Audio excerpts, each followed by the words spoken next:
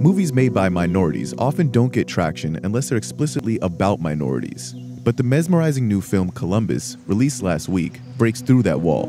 I don't know shit about architecture or care. I don't believe you. It's true. I'm just like everyone here. Starring John Cho and directed by Koga Nara, a film essayist turned filmmaker, it's a slow-build, art house cinema about physical structures and human relationships. Columbus, Indiana isn't a popular film location, but it's also home to a lot of beautiful architecture. Koga Nara said when he visited the town, it made him want to make a film there. Why Columbus? There's something really about this town that felt worthy to explore.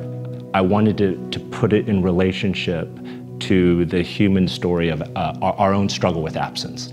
How do we deal with this larger question of meaning when we are separated? And when you lose someone, presence becomes something deeper. But you can also see that in architecture. You know, architecture is the structuring of emptiness. The Asian concept that there is meaning in emptiness. And in the Western culture, I think there's a desire to run away from it, to ignore it, to fill the spaces. But there's something that's both true and beautiful about emptiness.